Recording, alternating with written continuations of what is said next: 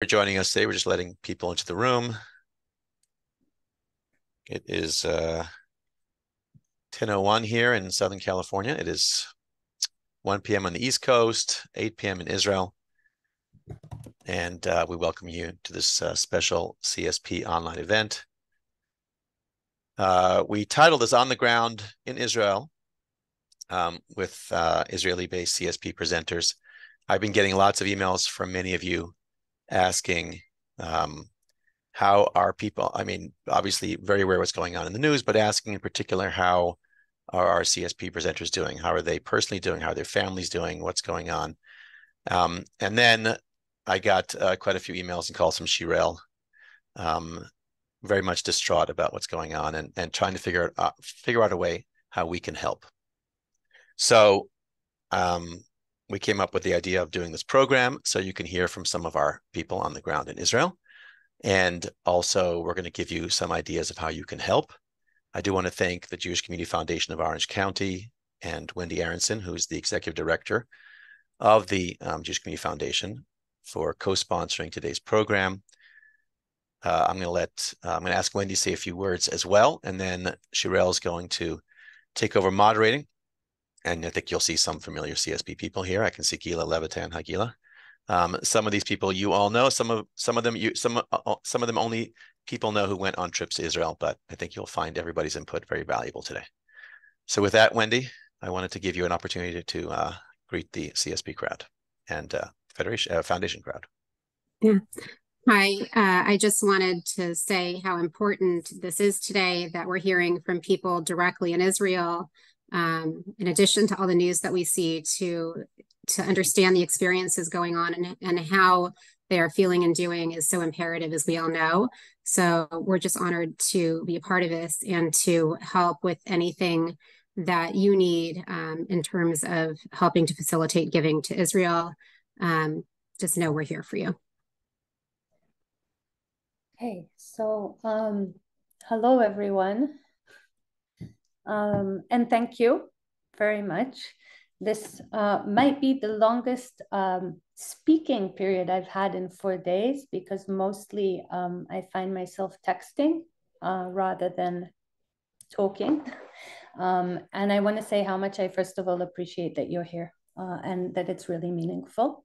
And we have here quite a few CSP friends, Paul Litz, Nachliel Sullivan, Tomer Persiko, Gila Levitan, Evgenia Kempinski. I don't know if David Mendelson is online yet or not. We'll find him.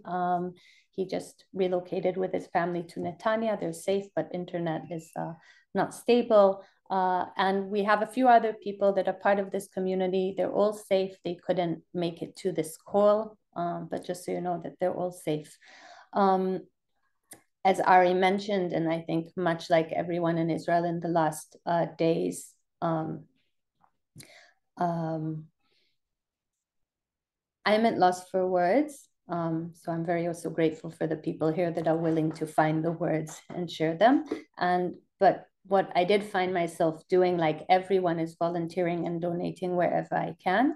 But I also realized there's no opportunity for people from the US to donate directly to families from the kibbutzim around the Gaza border. So I've been working with a lot of amazing people here in Israel, volunteering, and with the backing of both Ari and Wendy, to create a donation line that allows US citizens to do so, tax deductible, easy to do, knowing that the funds will go fully to the families that need this. So at the end of this 45 minutes program, I will share the link. I'll explain how it works. We'll also send out a newsletter so you have all the information. It's important to say, any way you've donated and want to donate or volunteer or give is valid. This is not to say any of the other organizations are less. Absolutely not. This is another opportunity. And for those that feel that this is the way they want to give, I feel it's important to allow it. This isn't a news update and not a manifest. We we're asking each of the people speaking to speak from their own experience, share a little of how they're doing, what they've been doing, where are their thoughts at, just to come together and hear a little bit that isn't the news flash and kind of those big statements, but rather share from our own experiences.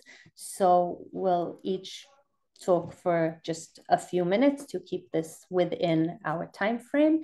And I'll say that the chat is open for host and co-host. You're more than welcome to put your questions and comments in the chat. Wendy will be moderating the chat so that if there's something crucial, she can interrupt us. Paul, I'll unmute you, and if you can say a few words. Hi, it's good to be here again. I was with you personally a few years ago. This is a very strange period for me and myself.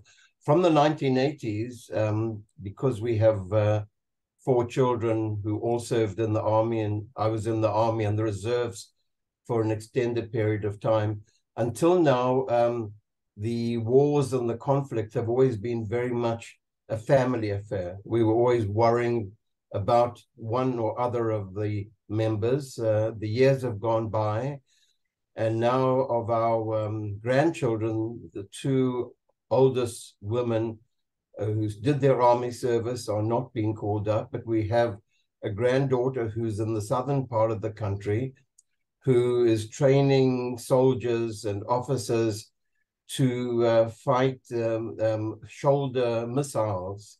It's a very complex technical kind of realm. So in a sense, we only have one person who we directly worried about in terms of the army. But the family is clearly very, very much affected. We have a son and a daughter-in-law with a 2-year-old child who are staying with us, who can't get back home to San Francisco. And the 2-year-old finds himself not with us because we haven't had any attacks. We're 20 minutes north of Tel Aviv, and it's been a safe area. Shomron area is safe, but they spent some time with other members of the family, and this little kid, 2-year-old kid, finds himself every few hours in a bomb shelter. And this, I think, is really the important part. The gap in how I'm feeling and how someone's feeling 20 minutes drive from here is unbelievable. One doesn't know how to even explain to one part of the family or the friends who have been in bomb shelters again and again in the last few days, and we are here in this part of the country where things are safe. If I can ask myself what I'm feeling, it's a whole range, and the days and nights take on a different picture. When I'm not looking at the television or writing, and I've had so many requests from people asking me to explain what's going on, the writing, by the way, has been very good for me because I'm active. And at the moment that I'm not active, it's very difficult for me. And in the previous wars and conflicts, I was in a unit going out to speak to soldiers and officers around the country, explaining what was happening. So there's a sense of loneliness. I can't just go over to a friend and have a cup of coffee with them because we're frightened of the alarms going off. The area that we're living in, a small town called Even Yehuda, 14,000 citizens, the interesting part about where we're living is it's a comfortable middle-class area, a lot of high-tech people, and the level of volunteering is amazing. I wanted to do some volunteering here, and they say we've got enough people. That's very much the sense of what's going on. The issue, I think, is how we all get involved in this, what we try and do. So personally, as I mentioned, I'm trying to explain to people overseas what's happening. And I know it's very confusing. We've got a nephew in South Africa. South Africa media is very, very anti-Israeli. So I'm trying to explain to him, and he's very involved in Israel. He spent time here, trying to explain to these people what's going on, and it changes so quickly. So if the news is changing so quickly, my feelings are changing quickly. A little while ago, I'm not trying to do an update, there was some reports of things going on in Haifa, and one immediately finds oneself sort of trying to get into the minds and the feelings of different people. My helping at the moment, to be honest, is essentially to make myself available for people who want me to deal with certain issues. And because I managed to move out of my emotional self to my academic self, it kind of makes it easier, but I'm hiding things. And I'm very aware of that.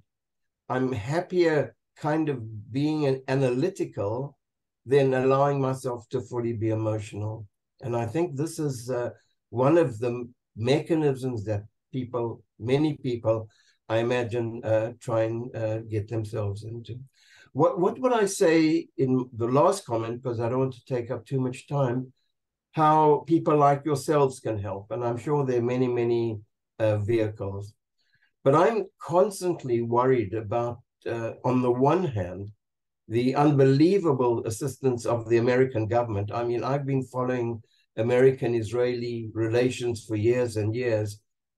I can't tell you how powerful it is to hear American leaders, Republicans and Democrats, relating to Israel as if we're actually genuine partners. We're not living in different parts of the world. And here, little Israel has as a supporter these unbelievable politicians in America and England and other parts. And this has affected me. That's where I become emotional. When I realize that this little country is no longer being forgotten. Knowing Jewish history where so often we were forgotten, not too many decades ago. And the feeling now that we are not being forgotten. But at the same time, I'm so worried by people who think Hamas is just another Palestinian or just another organization. This organization is trying to kill us. And they have killed 1,200 of us, and probably many more. And I think, therefore, if I could turn to you, and among many of the challenges is, I think, to try and go out and explain to people, you know, what this is all about. I'm sorry to be totally political, but this is our Al-Qaeda. This is our 9/11. This is our Pearl Harbor. And to explain to people what's happening isn't an attack on the Palestinians, but it's an attack on an organization which totally wants to destroy us. And this is what I feel and say to myself and force myself to remember just about every day on many, many occasions. Thank you very much. Well, thank you very much for sharing. We're going to hear from Nachliel and then Tomer and then Gila, where we're going also by people need to leave to take care of their families at different points. So Nachliel, if you can unmute yourself. Yeah, hi, hello everyone. I'm Nachliel. When we were just preparing for this meeting, I was actually using my phone because apparently everyone in my area, I live in East Gush Etzion, in a place called Pnei Kedem, and we got a false. There wasn't an alarm. There was just messages saying run into a shelter, and we live in a caravan, so that's not exactly sheltered. And my wife was just putting our 4-month-old baby to bed, and we just had to run out of the house. And as we're cramming in there, and I'm on the phone and trying to, set up this meeting, we were notified that that was a false alarm. That apparently was some kind of error on the Pikuda Oref, I guess the civilian front. What's the translation for Pikuda Oref? The home front command. It was basically some error in the app, but I guess we got practice. Hopefully we won't need it. So that was I guess the most serious action I had to take in that regard, because it's been pretty quiet here. But it started off, we were here, I mean, Simchat Torah, and here in Israel, it's just one day. My parents came and stayed by us, and about 2 hours before 2 hours before Shabbat was over, I got some news, because basically most of my neighborhood are on some sort of security duty, so they're involved. So like we got some notice, and the stuff that I heard, I mean, I'm not going to repeat anything that I heard, but I was just stunned into disbelief like that. And what I heard was much less than what we know today. And my parents were here, everybody's freaking out. They're closing the roads. What's happening? So it hit us like that. And we heard some sirens. We heard some stuff in the background. We knew things were going on since the morning. We were told things are happening, just be on alert. So I'm here, and by the time the Shabbat was out, I'm already seeing like toward the last hour of Shabbat, most of my friend here, there's 70 families in the Yishuv. Most of the men have already left. They're already in uniform. They're being called out north, south. They're leaving. Now I haven't been recruited. My siblings both of my brothers are on either up north or near Gaza. And my brother-in-law is also in an anti-terror unit, so we're praying for them. That's my immediate family, and I have lots of first and second cousins I'm very close with. Some of them flew in, they got the notice on Shabbat, they got on a plane and flew into Israel. So we have a lot of family on the line. We know some people who were killed, unfortunately. It's very tragic.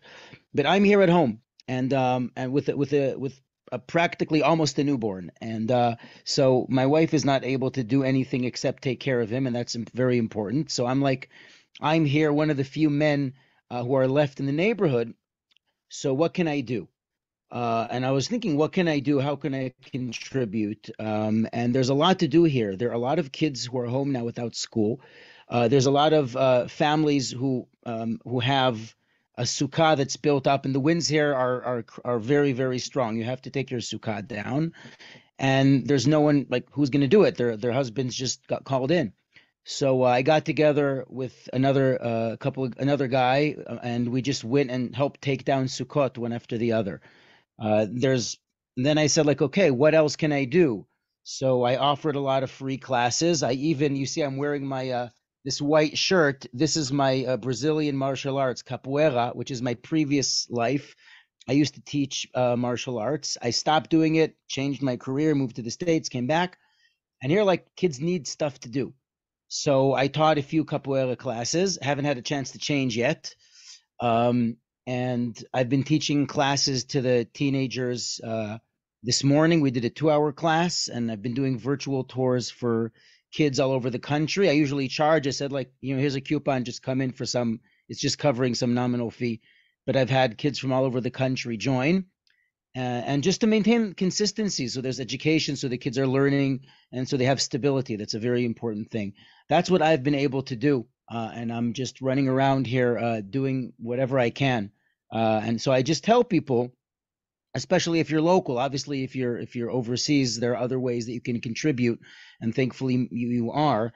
But locally is just to see who needs help in the community. Like, people are in chaos, people have anxiety, people need somebody to even just take their kids and help them out a little bit, babysit.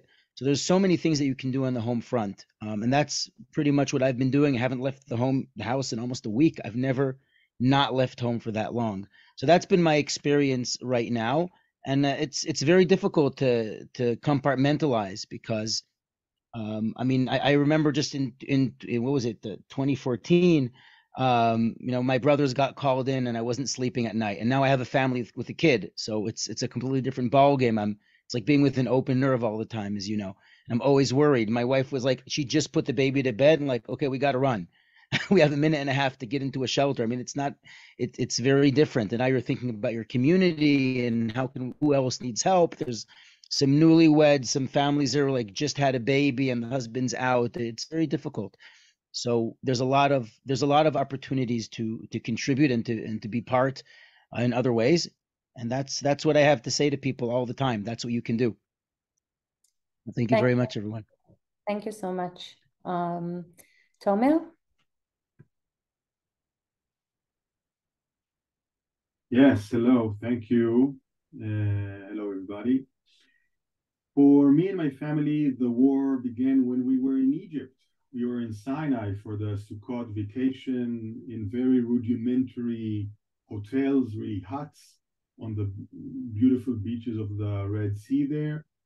And we heard the news Saturday morning. I mean, there's Wi-Fi, and immediately packed up and drove to the border, which was packed with other Israelis coming back or rushing back from vacation. And we drove all the way to Jerusalem, where we live. We live here in Jerusalem, and we live in Talpiot. Talpiot is a neighborhood which perhaps you know is about 2 kilometers from the Temple Mount, or Al-Aqsa.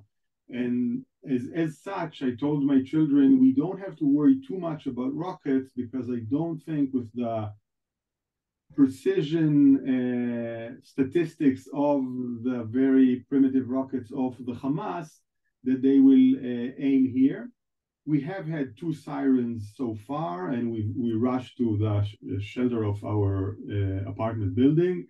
And you have a minute and a half, just like Nakhil said, and then you should stay there like 5 or 10 minutes. You hear the thuds, like muted, muffled thuds, usually of the Patriot missiles, of the counter rockets exploding, and you wait for the more bigger explosion if a rocket came through. We didn't hear any, but there were hits in very suburban neighborhoods of Jerusalem. Some people were wounded there, but really not in our area, and I hope it stays that way. And really what can change that for us perhaps is the intervention of the Hezbollah from the north, from the Lebanon. That's my primary worry right now. As long as the war is situated in Gaza only and with the Hamas, I'm not concerned about my personal and my family's safety, but Hezbollah is another matter, with a lot more rockets, a lot more precise, and perhaps even encouraging inner turmoil in Israel between Jews and Arabs, etc. Now I have a family of 4. We are 4. It's me, my wife, and 2 boys, young boys. Fortunately, I would say not in army service age. My wife has taken upon herself, with some other women, to organize a group that sets up communities of volunteers that help families that are left behind with their usually male partner off in reserve forces. So that's what my wife does morning to evening. Phone calls and WhatsApp groups and volunteers to go to people's houses, families that are left without usually their father, and help them with food or with entertainment for the kids, etc. For me, I'm an academic. I'm a fellow at the Shalom Hartman Institute here. And frankly, I haven't got much work done. Many things were canceled. Many events were canceled, obviously. And personally, honestly, I mean, if I have to self-diagnose, I think I'm in a state of shock. Really, I can't really work. I can't really write. I'm heartbroken, obviously, about what's happened, and full of rage. So that's my personal situation, and really, and I mean, and I would say, except for the violence, there's a certain throwback to COVID days, to days without school for the kids, with plans being canceled, with you, and you can't really make other plans because you don't know what's going to happen. That's basically the feeling. And again, just the worry of this war expanding and becoming worse. Finally, I would like to say a bit like I think what Paul said, that for me, and I know for many others, the unequivocal support we are feeling from the United States is an amazing relief. I mean, I think when Joe Biden yesterday spoke and gave his speech with Harris and etc. and by his side, etc., I think you could actually hear a palpable sigh of relief in Israel that, you know, the U.S. has got our back. So that's fantastic. And if there's something you can do to help, I would say, except for obvious donations, etc., is write to your congress member or whatever. I mean, the way the usual political activity done to keep that support resolute and firm. That's what I would say. Thank you. Thank you, Tomer. And just before we go to Gila, I kind of want to say that because I really feel this when I'm listening to each and every one of you, and I want to echo what Tomer said. We're in shock. Like the ability to share the emotional parts of all the people we know and what's going on with them, it's unavailable right now. So most of the conversations, even among ourselves, sound like this. Very logistical, very analytical. The moment it moves away from that, we kind of say goodbye and move to text. So I'm assuming that from far away, it feels very strange to hear our voices in this very measured way talking about things like this. But it's kind of how we're keeping things together right now, and rather than falling apart. So Gila, I'm gonna unmute you. I know you're here somewhere. So once you say a word, we'll be able to see you. Can you hear me? Yeah. Hi, everybody. Thank you so much for joining and for all your support. It really means a lot. At the time when the sirens went off on Saturday morning, my parents were here visiting from overseas, the Hagim, and so my immediate concern was for them. And I managed to get them out of the country yesterday. And then I immediately went to a friend of mine living in Herzliya, whose husband was called up, and she has 3 kids, 5 and under. And so I have since then stopped being glued to the news and become a kindergarten teacher for her children.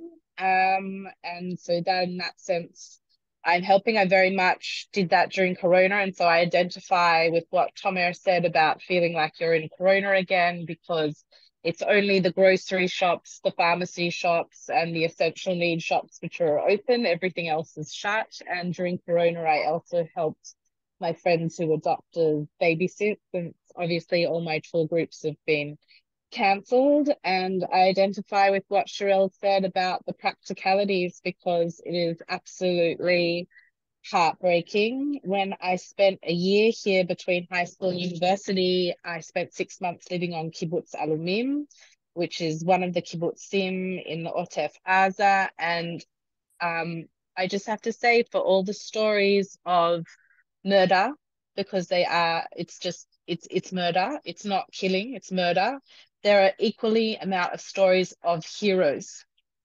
and the amount of stories of gvura, that of individuals that have fought off terrorists. And in kibbutz near the whole kibbutz managed to kill off 25 terrorists before they reached the fence. The equal amount of stories of murder there is just the stories of Israel coming together with all the volunteering, and the country coming together is the one thing I think Hamas may have not counted on is the fact that we have unity, and that's what's going to make us prevail. That's it. Thank you. In terms of like other help, can you still hear me? I have a friend in the army, and he has asked me to get some special Leatherman scissors. I'm going to search the country for them tomorrow and try and get them to them. So specific things I've been donating to soldiers in every supermarket. There's people standing with trolleys to like donate to soldiers as well. I took everything that I could from my house, gave it to the soldiers in all collection points. And so every little bit counts. And thank you for everything that you do donate.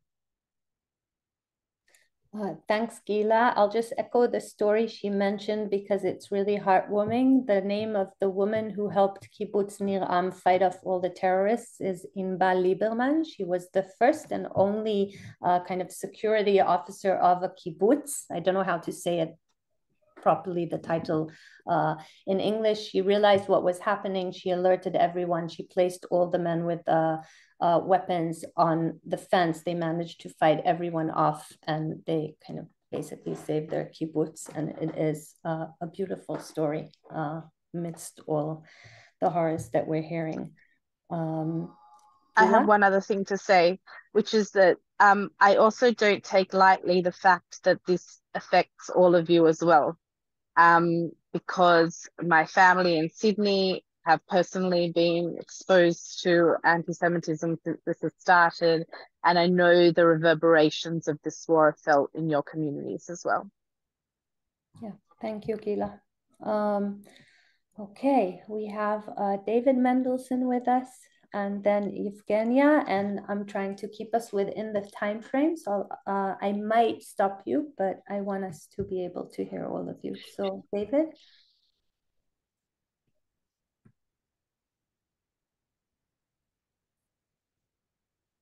Hello, can you all hear me? Hi. First of all, I really appreciated Gila's final comment about how it affects others.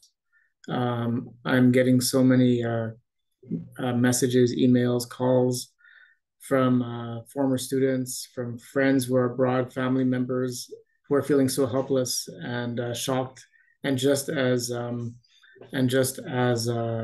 traumatized in many ways as we are for this horrific attack. So I think that that has to be acknowledged. For my perspective, I spent the first until today, basically, I was in Jerusalem, and where we live in Alman Hanatziv is directly by many Arab communities.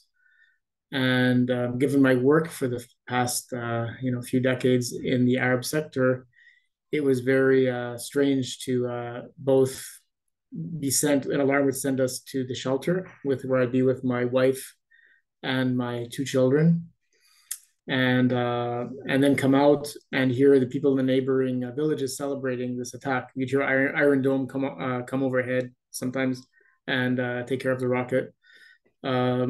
It was very surreal. And my daughters, very few of us know anybody who wasn't impacted. My daughter's best friend survived that rave party that killed so many people. She actually documented it herself, running with everybody else where she hid. And so we have people that we know that are missing. So it's just impacted the entire country in a very, very personal way. And and again, because of my work in the Arab sector, I'm hearing from many of my Arab friends, both Israeli, Arab, Palestinian, Israeli, and Palestinian, who are checking in to make sure that I'm okay, but also feel very worried about what's happening to people in Gaza. So it adds an extra dimension to our story. The other aspect that I think a lot of us I heard are dealing with, some of you spoke about this, is we have family who are from abroad, who are visiting, and getting them home, and having all the flights being closed off, and that sense of panic for people that feel that they can't leave. and then trying to reassure people that have never experienced anything like this before. And you can't really reassure them, even though some of us unfortunately have lived through have lived through other rocket attacks and experienced it. You can't tell them this is normal, but you do try and give them some sense of assurance, and that this is going to pass, that Israel will survive, and that we're resilient. And and my family has noticed that people are coming together like never before. And I have an aunt who rather sardonically remarked that she misses war because every time it happens, you see how wonderful the people of Israel actually are and how they take care of each other. So it's really sad and unfortunate that you see that aspect, that wonderful aspect, again reoccurring everywhere you look. Food drives being organized, blood drives being organized, people helping each other everywhere you look. So yeah, and for my 16-year-old son who's never experienced anything like this, it's very traumatizing. And my 4-year-old Alon doesn't even know what's going on. He just enjoys sitting with us in the shelter. Everything is a big game. And my wife is also very, of course, very alarmed and worried about her family. So we're just this is what we're dealing with, and I'll leave it at that for now. Thank you, David. We're going to hear from Evgenia, and then I'm going to close with a few remarks and tell you about the initiatives and share some links and all of that. So Evgenia, if you can unmute yourself. Yes. Thank you, Shira. Thank you, Cheryl. Thank you, Arya, for inviting me here. Thank you, everyone, for being here. I live in Haifa, so we are until now, we're in a safe area. We just experienced our first siren in my life. About an hour ago, we were not at home with my daughter. We were driving in the car up in Upper Town. And so we just spoke with her. I have a 8.5-year-old daughter. So we just discussed in the car what we were supposed to do in case of a siren. And exactly that moment, it just happened. So we did what we were supposed to do: stop the car, jump out of it, run away, found a shelter, waited there. My daughter just finished reading Harry Potter. So for her, Harry Potter is really good way to explain things and explain terrorists, because it's very much what this book is about, the absolute evil that just is willing to murder. That's it. We were both frightened, I have to tell you. It's no fun. And then we're safely home. As soon as the war began, I brought my mom and my sister to our apartment because we have shelter right in the apartment. I'm actually sitting in it right now. When the war broke out in the morning, first my dad called me, and I realized I have a close friend who lives in kibbutz Nirim, near Gaza, with her husband and her 9-year-old daughter. So I texted her. They were in the bomb shelter in their home, and during the day we were in constant contact with each other. Our kids played computer game online, and then after 6 p.m. she stopped responding. And I started searching news, but there was nothing about what was going on in particular settlements in the south. So that night was very difficult for me emotionally because I couldn't get any information of what was going on with my friend. And then in the morning, she came back to me. She said that they had no connection, so they could not call, they could not text. They're safe. They have been rescued. They've been evacuated to Eilat. My husband is a psychotherapist, so he started helping former hostages, those who were evacuated from the south, talking to them, helping them going through that trauma. Emotionally, for me, it's very difficult time. It's easier when I'm busy, when I'm doing something. Either I prepare some future talks because all current lectures have been canceled, or I help somebody, or I take care of the family, or I walk my daughter with some of her friends and take care of them. But morning and evening are very difficult because it's hard not to listen to the news, not to read them, not to go through them emotionally.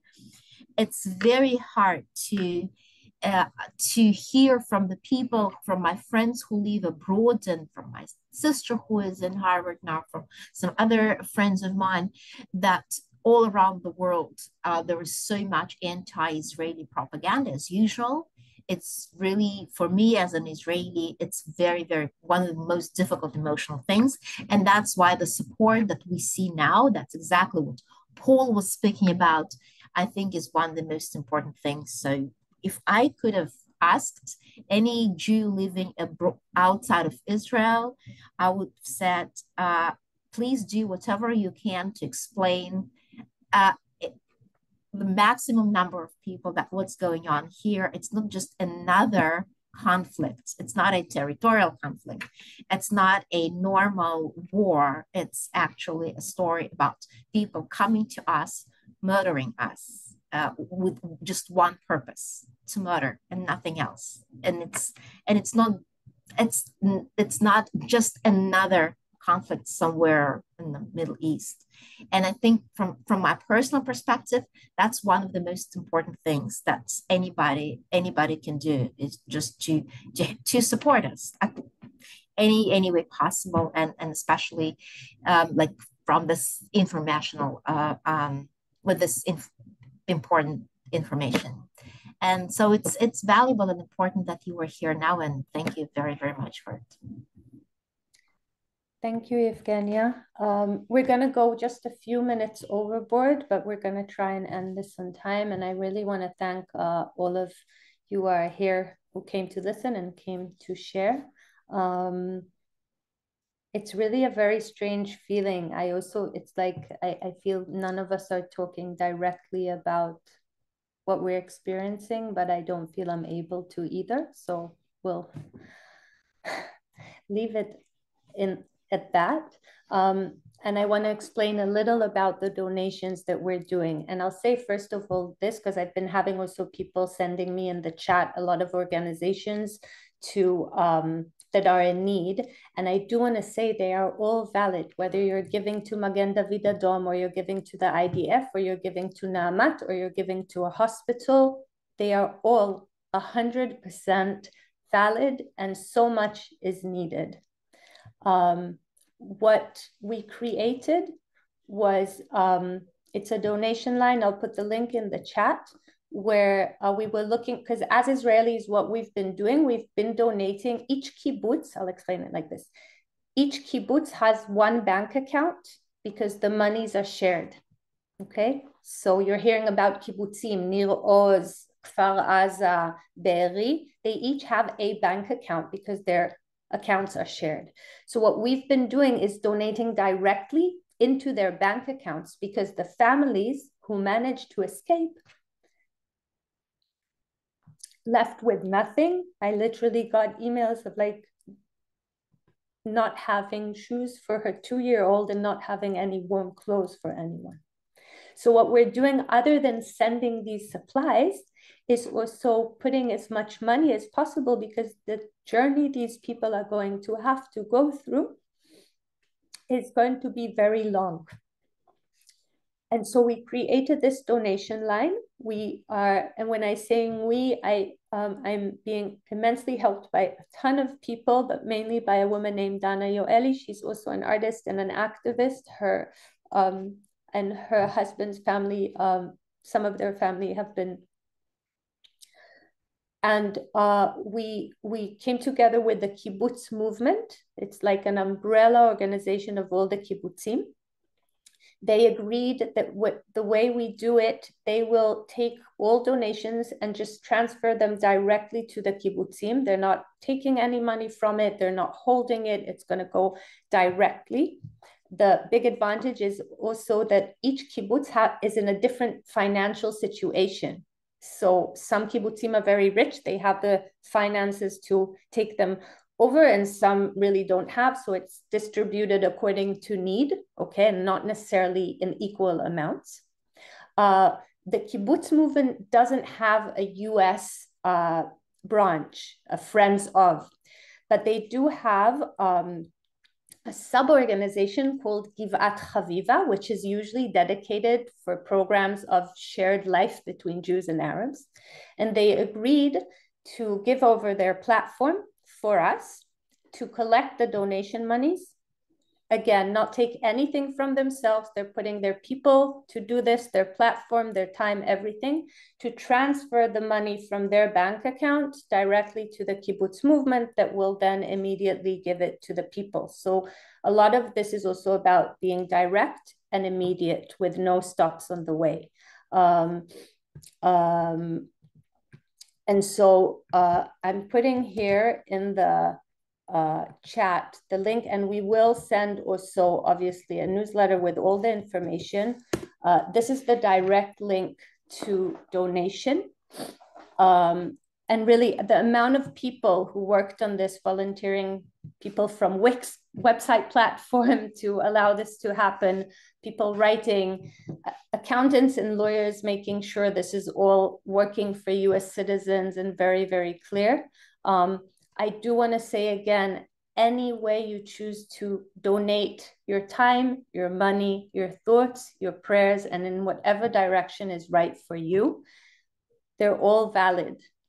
This is just another way that I felt was missing and much, much needed. So much so that I've been getting phone calls from people here asking when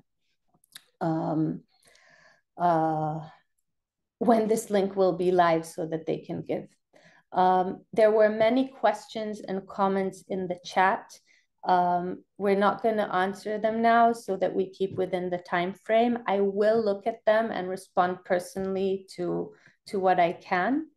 And we will also, again, share a newsletter so that you can spread the word. I personally let the families I know who managed to survive that the link is now live and that there is more help and many, many people that want to support. Wendy, do you want to add anything before we close? Yes, just on behalf, I know, of everybody here, I want to just thank from the bottom of my heart everyone who shared today. We're here to support you. Our hearts are with you in Israel, for you, your families, and for all the people of Israel. I also want to let our fund holders know that the foundation is expediting all gifts to Israel. So we have doubled our check processing, and we are actually even looking into wiring out very rapidly directly to the nonprofits so that the people who need it the most can get these gifts as quickly as possible. And I just wanted to say thank you. And we will be sending out an email shortly with all of the information about the nonprofit today that Sherelle has discussed, as well as some other giving options.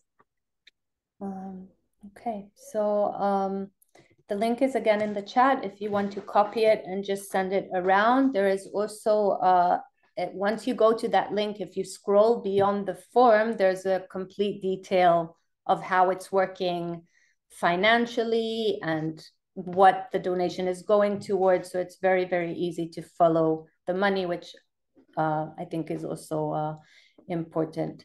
Thank you. I hope, I don't know what I hope for at this point. Thank you. And yeah, may we know better days than this. We'll see you. Thank you.